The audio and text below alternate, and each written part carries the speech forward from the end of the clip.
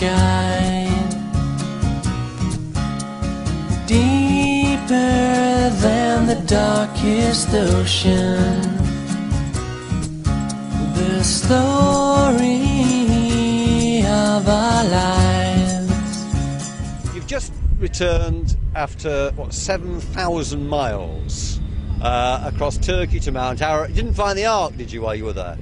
No, I don't think. No, we didn't. No, you didn't find the Ark. But you did raise an awful lot of money. We hope Yes. so, yeah. Yeah, hopefully, yes. That's still being counted. Yep. Yes. And we're still coming in. Yeah, excellent. So great bit of support from. I mean, your sponsors are, well, P&O for a start. Yeah. Who else has sponsored you? Garmin, Metzler, Frank Thomas Clothing, Wired Bars. So we've had quite a few, yeah, it's been really good. You've had no problem persuading people to, as it were, put their hand in the pocket to help UNICEF and the Guide Dogs for the Blind. Yep, people have been really, really good, really helpful. Very helpful indeed. It's been far from being a holiday, but it's been incredibly enjoyable. I know. I don't want to go home. You don't want to go home. Otherwise you wouldn't be smiling like you are. So what about the high points, low points? Let's start here. High points. Rain. Yeah, lots of rain. Is that a high point? Well, No, it's a low point, is it? yeah, I think so. We've Yeah. had lots of rain here while you've been away. It's just been fantastic. All of it's just been good. So good. Interesting. Were there any times where your bikes presumably didn't break down? Were they all right? No, my oil light kept coming on. Used a bit of oil while we've been out there. That's about it, really. Bikes have done well. 7,000 miles in 15 days. 15 days, yeah. That is, you've got to be going some. Yeah, we haven't stopped. That's all I can say. Oh, I should have asked you, is it good to be home? Is it good to be Oh, back? it's fantastic, yeah. It is nice to be home. That's one good thing, yeah. And the sun's shining as well. Yeah, that's a bonus, isn't it? Yeah, but we've had some really bad weather over here in the last couple of weeks, but nothing compared to what you've had to put up with. No, we've had some bad days, lots of rain, cold, but it's been good. And you do it again? Oh yeah, without a doubt, yeah.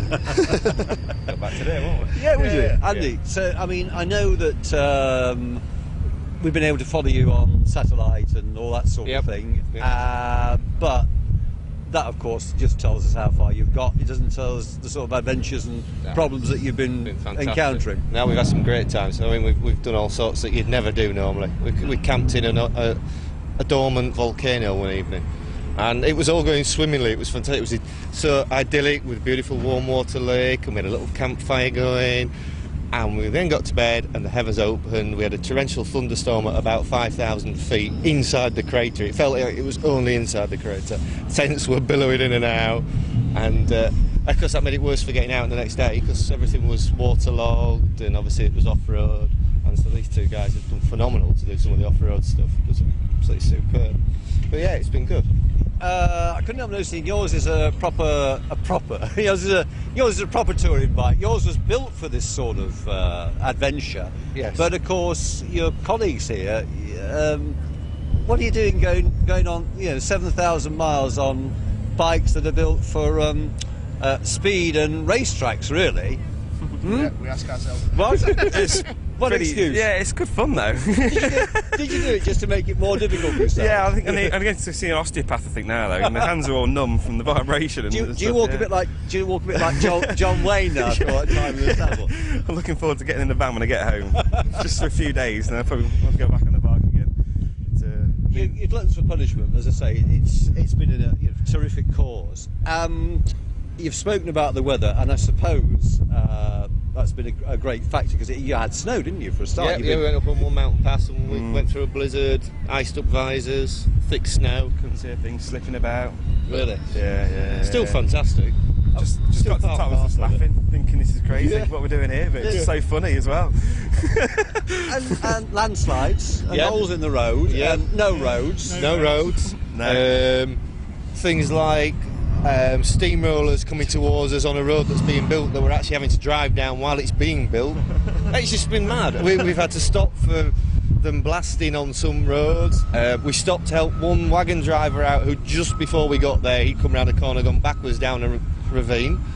And so he was happy, he was okay. We didn't speak a word of his language, didn't speak a word of ours, but we knew he was all right, because there was no red on him anywhere, which is, you know, a bit of first aid. No red, he must be all right.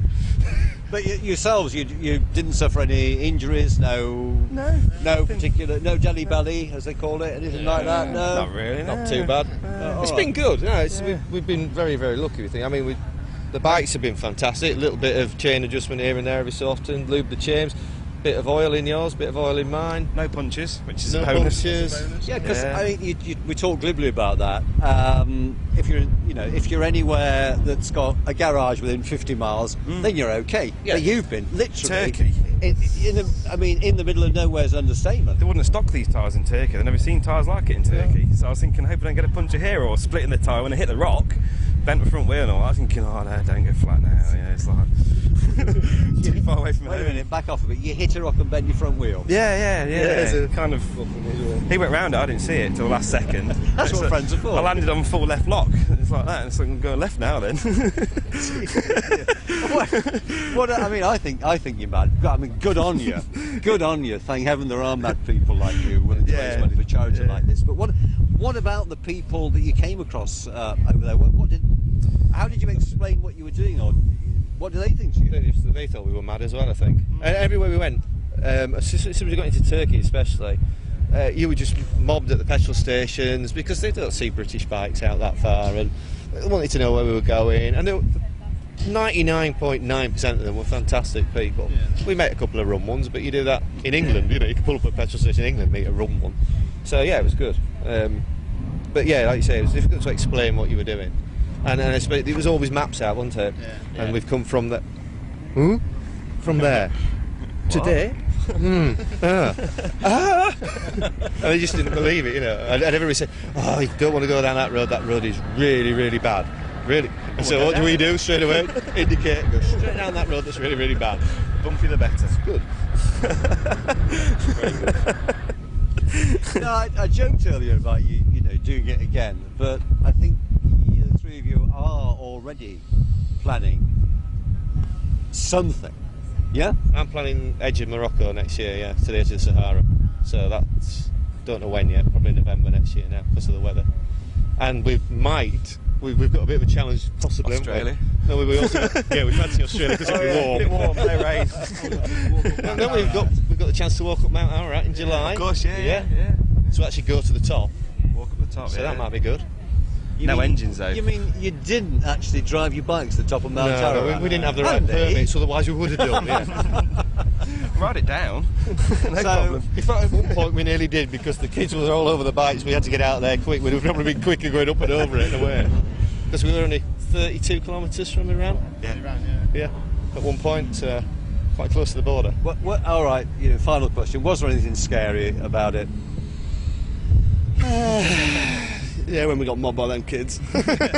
Sat in a tunnel on your own with your bike on its side, with no telephone reception, wondering how you're going to get out of there. That was quite good. It was scary, but it was a challenge, maybe. Hitting gravel on corners. Going towards barriers. I'm wondering whether the lady in the farm who's showing you all her medicines is telling you that she wants medicines, or that she's actually put them all in the milk drink you're drinking. So I had to tell these two to keep their eye on me for the rest of the day, because if I was going high, it's obviously because she has been putting them in the milk. So it's just mad. She's been mad all the time. Yeah. Back to normality. Yeah, with a bull. Normal madness. I have to say, you three, I don't think you're going to stick with normality for very long. Not while you've each got a motorbike and this sort of travel bug that you've got, and the fact that there's still lots of charities and thousands of pounds more that you could raise. And I know that's very much in the front of your mind. Yep, totally. Yeah, great to see you back. Thank you ever so much. Cheers, Alan. Bless you. No problem at all. Cheers.